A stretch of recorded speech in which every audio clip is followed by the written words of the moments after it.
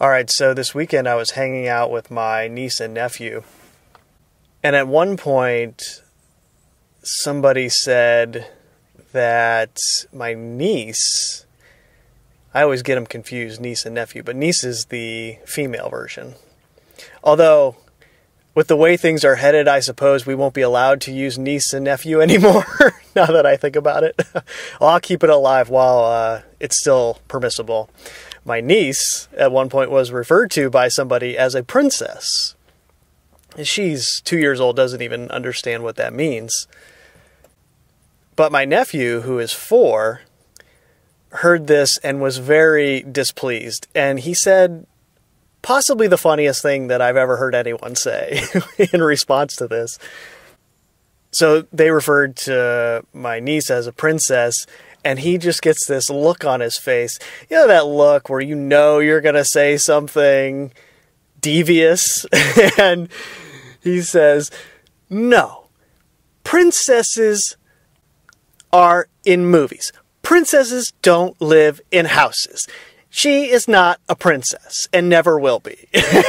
And I just started dying laughing. Everybody did, because we were all in awe of the commitment that he showed and the logical way that he had thought this through.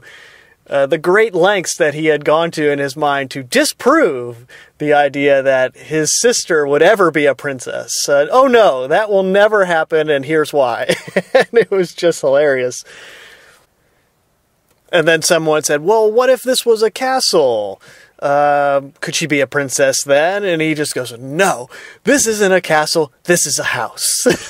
And that was that. And I admired that this was the hill that he had chosen to die on.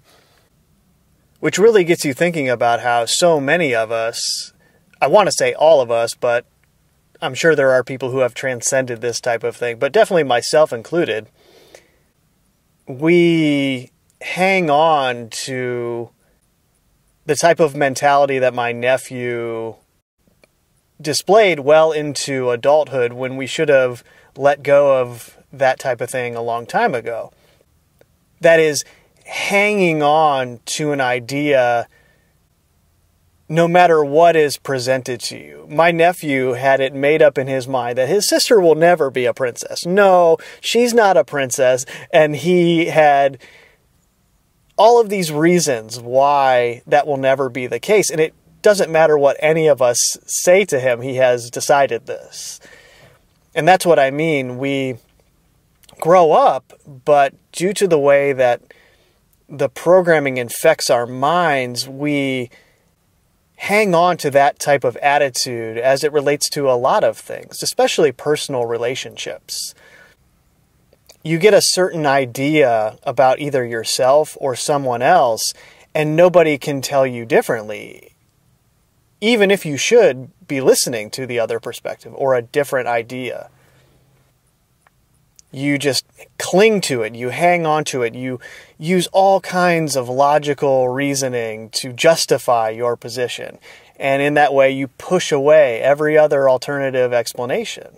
This is what makes communication so very difficult with a lot of people. They have all of these ideas that they're clinging to in their mind that are preventing them from seeing a different side. I mean, you can extend this to any idea that you can think of. Recognizing this type of thing is when I had a lot of breakthroughs in personal relationships. And it would be good to talk about that right now, because most of you listening to this are probably finding it difficult to exist in the world knowing what you know, amongst a lot of people who don't know these things, which makes communication very difficult. And an example from the same weekend and interacting with the same people, at a certain point, the adults were having a conversation and the kids were getting kind of tired and cranky and a little out of control. So my sister decides to put on a show that they watch. And it was this Disney show a cartoon that had Mickey Mouse and Donald Duck and all these characters. It was something that I had never seen before. Obviously, this was an updated version of it. But she puts this on, and instantly the kids are mesmerized by it. And even them, they said, well, you know, we watch this stuff a lot, all the time. We have the songs memorized. They're catchy. They stick in your head. And we know all the words to the dialogue. And even they are kind of sucked into it. Now, obviously, I could have went on a long diatribe immediately after this was put on and start talking about the history of Disney. Start talking about the subliminal messages in Disney programming. Start talking about what the actual organization itself, Disney, does. Lots of news coming out about that right now. People becoming aware, finally, of what Disney is really about. Which doesn't even get into the history of Walt Disney and his ties to the power structure. I could have started right there. And then from that point, I could have went into the television and what this is actually doing to your mind, how it's entraining the brainwaves in your mind, altering your state of being. This is what you're doing to your children every time you turn this on. On and on it goes, right? I could go down the list of things that just putting on one Disney show brings to mind that most people are completely unaware of. But did I do that? No, of course not. I didn't say anything. And this is just a lesson that you learn over time, that it's best to remain silent in these type of situations, because your personal relationships, especially with family, are more important than any of that. And a lot of entities that allegedly give you the truth kind of promote this idea that you should be yelling from the rooftops about all this. They kind of implant this idea that you need to wake people up. And if there's any advice that I would give to someone who's new to all this, it is just keep your mouth shut at all times when you're first getting into all this, because I promise you, what you think is true now won't be what you think is true 2 years from now, 5 years from now, 10 years from now. It will change dramatically. And you will regret being so vocal about what you think is true now to the people around you, especially your family, friends, people that you know really well. Because especially if you end up promoting some type of disinformation, this can damage your personal relationship for no reason. And there's a lot of that going on here. This glorification of isolation. A lot of these entities promote that idea, glorifying being alone. Well, no one around me gets it. I might as well just cut out everyone from my life because they don't get it. And I suppose it's a certain rite of passage to have that hermit phase with all of this, where you do kind of have to retreat into your own mind, and you're not as available from a personal relationship perspective when you first get into all this. But at the same time, family and friends, or whatever the case is for you, I know a lot of people have a toxic situation with family or friendships that you shouldn't be in anyway. And maybe some of this is a catalyst for you to realize that, and you have to cut ties with certain people to allow yourself to grow. Sure, there's some of that going on, but at the same time, you have to recognize the importance of the people who actually care about you.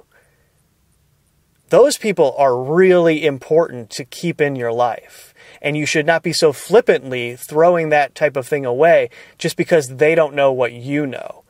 Keeping in mind, again, that a lot of what you think you know isn't reality anyway. And you've arrogantly come to believe that, in spite of it not being the actual truth of the situation. So how tragic, right? Where you think something is true. It's a half-truth most of the time, right? There's some truth there. It's just you've been taking in information from a distorter, and it's distorted your mind accordingly. But still, it's a tragedy to lose a personal relationship with someone who cares about you greatly and would do anything for you because, for example, they don't know the fact that the earth is flat. Just to give an example of how this might work out.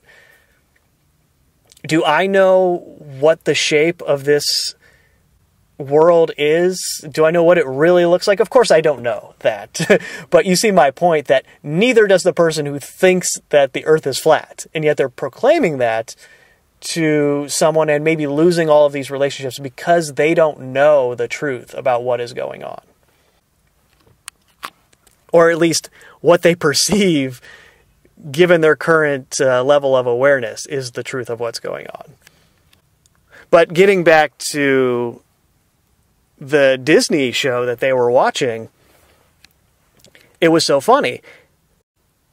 After 2 episodes of it, which was 30 minutes, my sister said, okay, that's enough television for the day. I mean, she is pretty good about it, not letting them watch too much. And it was so interesting the way that the kids reacted, especially my nephew, who is 4 years old. So he's a little older, has a little more ability to communicate, and just a more advanced understanding than his sister.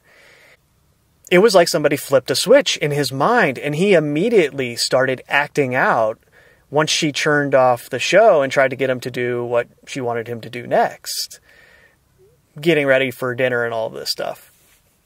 And it was really funny. He started saying, "Bad daddy, bad daddy," when he was talking to his dad, who was trying to get him to do something. And I'm being a terrible uncle. I'm over in the corner cracking up because I thought that was hilarious that he was saying "bad daddy." And but my sister said, it's so funny. He's so well behaved until I put this show on, and then all of a sudden he acts out. I don't know if it's too much TV or if it's just he's getting tired and cranky, maybe a combination of both.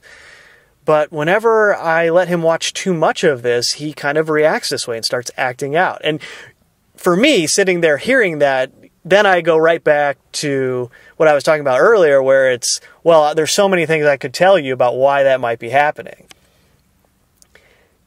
And in that moment, I do drop a little seed into her mind that could become something in the future, which is just, well, yeah, you have no idea how technology is affecting the mind of a child. We just have no ability to comprehend the full extent of that. So it's good to be mindful of what that could be doing to his state of being. And she just kind of looked at me like, yeah, that's a good point. And I didn't say anything else, right? I didn't say, oh, well, you should see all the subliminal messages that they put in these Disney films. Like when we were growing up, my generation had the VHS versions of all these Disney quote-unquote classics like The Little Mermaid, The Lion King, The Sword in the Stone, or as I went into in a older video, The Word in the Tone.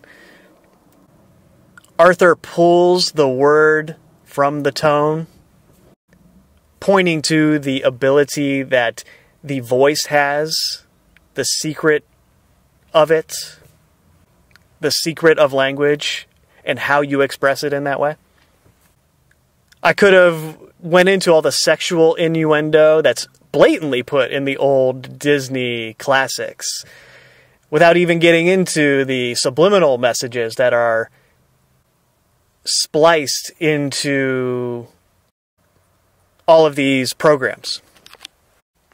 But that would be too much for where they are at. So I just drop that little comment and then move on. Because the relationship that I have with my sister and her family is very important to me, and I want to maintain it. And it's a difficult thing to get into because part of me wants to say that that relationship is more important than any kind of truth. But that wouldn't be an accurate statement because the objective, ultimate truth of our situation here and who we are is the most important thing there is. I guess what I'm trying to say then is that carrying that truth to the best of your knowledge, abilities, intuition, etc., is the most important thing. Staying true to that is the most important thing. But you can carry that vibration, you can carry that energy, you can carry that infusion of life everywhere you go without needing to push it on those around you, especially those who are very important to you, who you want to maintain a relationship with, because that's what makes life fun. My life that day, hanging out with them, was one of the most fun times that I've had in the past year. I laughed so much. Why would I want to deprive myself of that just because they aren't quote unquote awake like I think I am? Do you see? Hopefully that makes sense. It's a difficult subject to discuss because your mind wants to lead you into an absolute statement. Going back to what my nephew said about his sister being a princess, this is what I mean. Your mind, the version of it that society helps create, wants to lead you to an absolute line in the sand statement that you know is true. And you will defend against all adversaries. It's sort of a battle in that way. That's how we're trained to approach dialogue and information, especially about controversial subjects.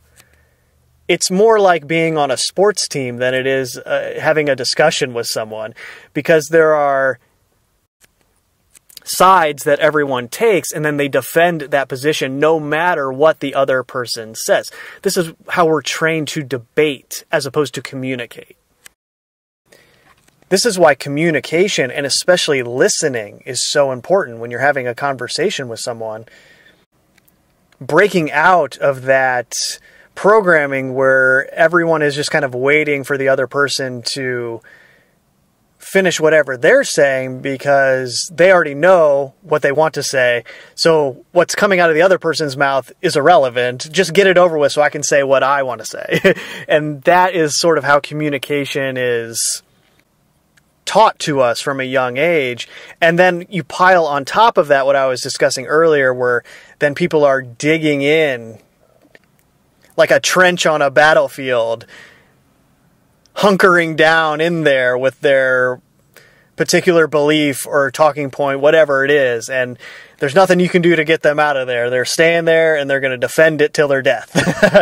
And this is why no one can talk to each other, because we have this situation going on. But if you listen to someone, actually listen to them and give them the space to really explain what's going on with them, well, that's where you learn about traumas that really open up an understanding about why somebody was the way that they are. And then you, as the other person interacting with this trauma also, well, now you know how to not trigger it. You know how to work around it. You know how to then release that person from the bondage that you might have been holding them in because you got upset every time they did a certain thing. Well, now you understand why they were doing that, and it's much easier to release them in that way, to where you're not contributing to the problem by piling on more negative energy onto them with your thoughts about them. Communication is everything, both with other people and with life, with reality, the environment around you. Everything is communicating with you. And when you open up to that, it helps you to open up to people in a way that you were totally closed off from before. So I hope you see the distortion in thinking that this awareness that you're acquiring from the internet is truth if it is isolating you from interacting with other people. Sure, you will go through periods where you just need to be alone. And sure, there are people that have isolated themselves from society to go on certain quests like this to develop their awareness. But even they don't do it alone for the most part. Even the monks living on mountains are in a community of monks, you see.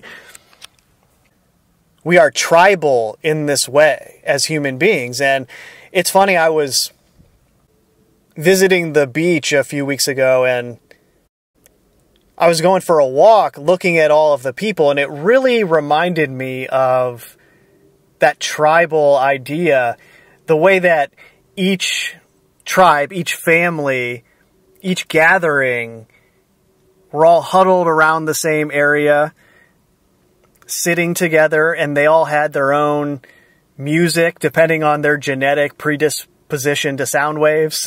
You had some people huddled around listening to country music. You had some people listening to hip-hop, if you can even call that hip-hop at this point. I don't know.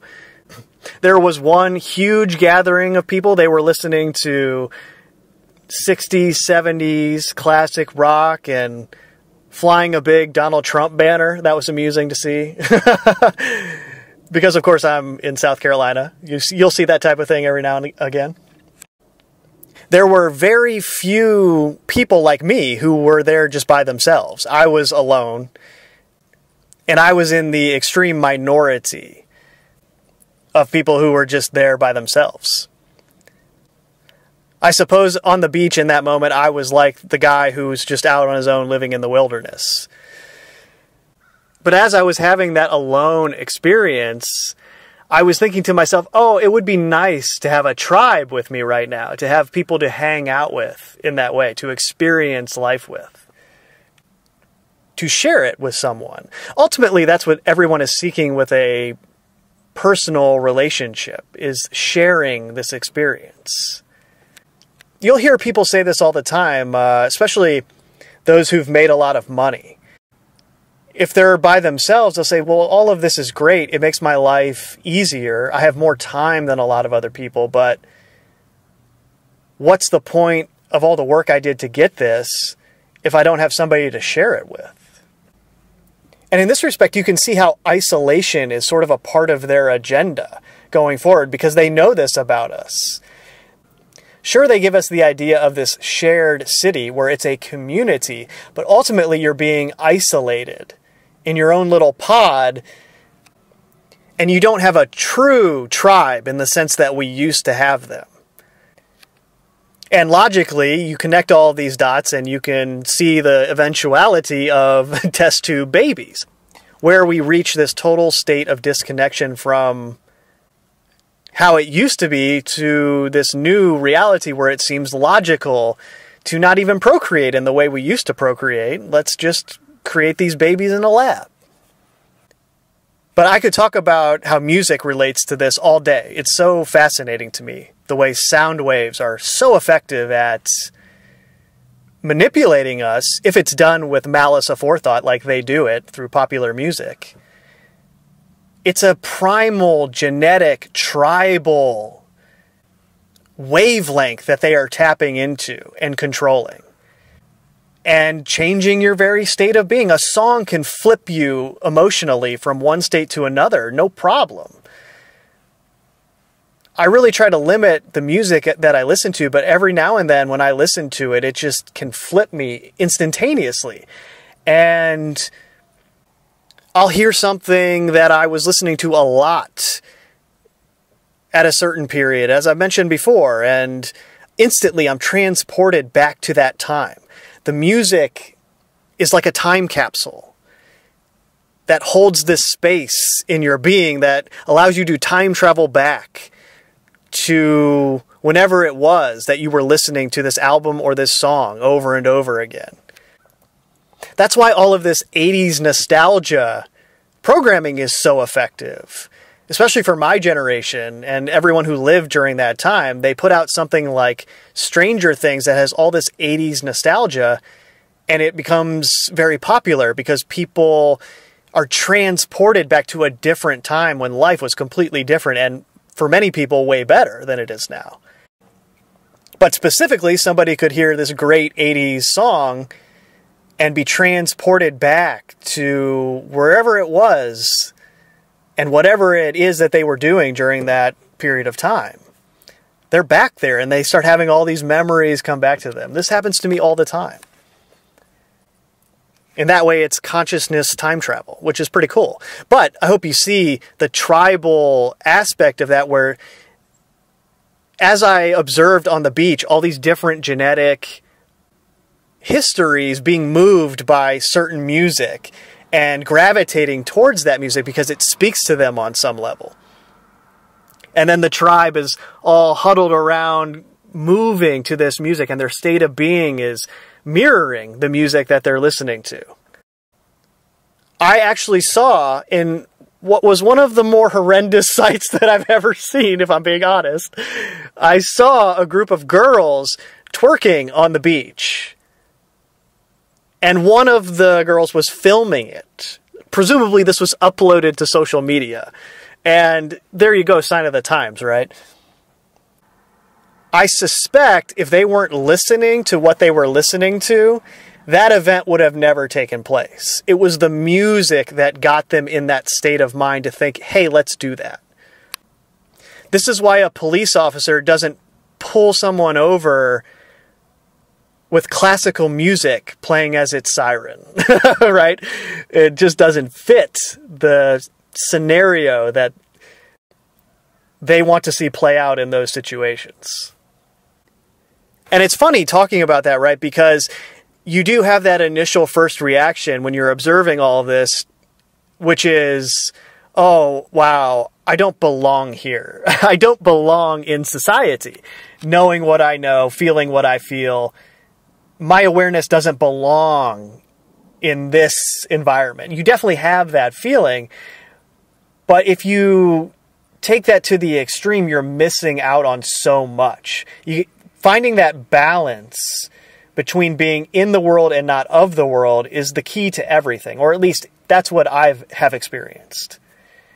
Reality opened up for me, life opened up for me when I balanced being in the world but not of the world. Carrying the truth within me and knowing in my heart that nothing will ever get my heart away from the truth at any given point in time, but simultaneously knowing that I don't have to push that on other people, that I can just enjoy their presence no matter what level of awareness they are at.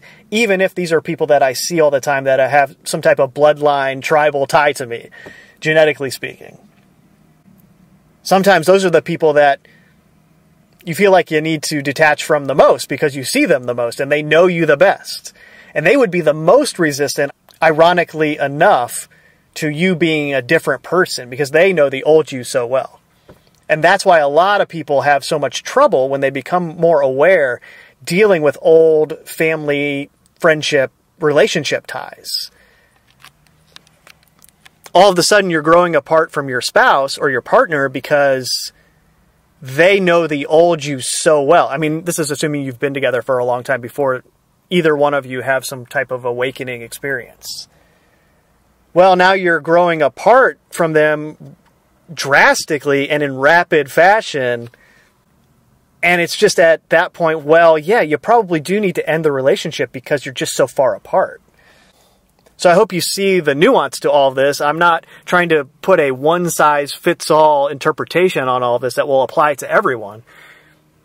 Part of this is you have to use your own intuition to know what relationships you should be hanging on to and what relationships that you should move away from. I guess the idea is just if you're going to move away from a relationship, try to do it in the best way possible. Leave on the best terms possible, as much as that is allowable given the individual circumstances, right? People can do mean stuff to each other that really makes that hard. I get it, trust me. And as far as getting into the actual information goes, you know, it's kind of become popular to tell everyone, oh, hey, just disconnect. Get rid of it all. And that has some nuance too, because it's kind of like in economics, there's the law of diminishing returns, which is this idea that whatever investment you make in something, whether it's capital or energy, the returns from that investment will be diminishing over time. You'll never get out of it what you got out of it in the beginning. assuming you invest the same amount of whatever it is, capital or energy, consistently over time. So it's kind of like that with this truth stuff on the internet. Initially, you get this huge burst of insight, information. Your world's turned upside down. But as you continue to put the same level of energy and capital into it over time, you'll notice the diminishing returns. So sure, at a certain point, everyone's going to come to the realization, if you've been doing this long enough, like, okay, hey, I just can't put the same amount of time and energy and attention into this that I used to because I'm not getting the same thing out of it. Indeed, it's kind of turning me into a jaded person when I put too much attention into it now because I'm just seeing so many lies, and this gets me upset. That's one part of it. And then, of course, you have the energetic part of it, which is all that internet energy that you're allowing into your life. That has diminishing returns too. So ultimately, you come to the same conclusion that's along the lines of, well, I just need to turn it off entirely, stop interacting, and go do something else. And I think that's very healthy. In an ideal world, a lot of us would do this, but you shouldn't be promoting that as advice to everyone because there's a lot of people that need to go through a lot of internet research still. You know, they need to do that initial investment still. And if they hear a bunch of people saying, oh, it's not worth it, just don't even pay attention, it's like, no, you got to go through it. You actually need to do this so that you develop the abilities to see on your own. That's the only way that you'll be able to do that. So hopefully you see that this is more advice for communication than it is any one subject. I got a lot of pushback on that from the last video I did along the same lines, where there were a lot of people who had attached themselves to certain ideas and they thought that I wasn't giving it the treatment it deserved, and I probably wasn't, but the point of the video was how you communicate those ideas, not what the actual truth of whatever the subject was. And that's what I'm getting at here as it relates to your personal relationships, to your interaction with people. You carry the truth, which is honesty, integrity, loyalty. In your heart, you carry that. You are open in the sense of allowing someone to be. You are open in the sense of listening, as opposed to convincing or turning to a certain point of view. People in your life that have your back and care for you are important. Don't ruin that relationship, that ability to interact with them over something silly, like what you think the truth of whatever the subject is. That was an awkward sentence. This is the way. I love that line. This is the way. In the world, but not of the world.